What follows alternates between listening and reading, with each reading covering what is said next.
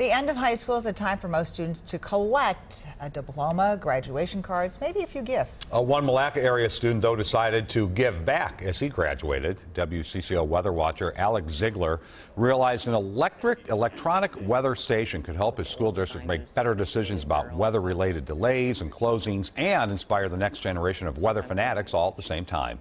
As meteorologist Mike Augustyniak shows us, he got to work and he raised $2,000 to buy one.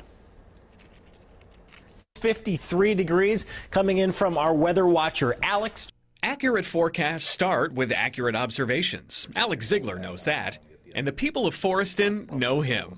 WCCO is one of Minnesota's most watched stations, so people talk about me. He's been a WCCO weather watcher since 2016, and this winter even used his observations to help the Malacca Public Schools superintendent decide whether to cancel or delay school.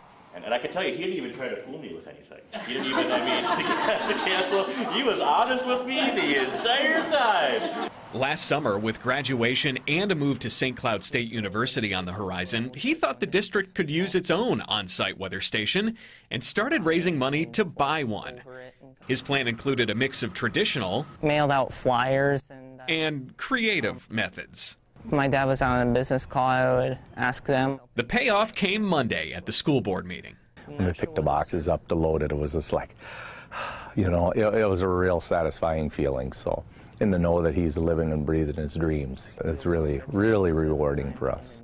It was a 2008 tornado outbreak that inspired Alex to study the weather. Sirens in Malacca were just blaring, and I was scared out of my mind because the sirens were going off, and I didn't want to get sucked up into the tornado. And I was 8 years old, so I didn't really understand it fully. Now he hopes his donation will inspire others. This has been a really great project for me to do, and I really hope it'll inspire others to do it as well for their schools and communities. Mike Augustyniak, WCCO 4 News.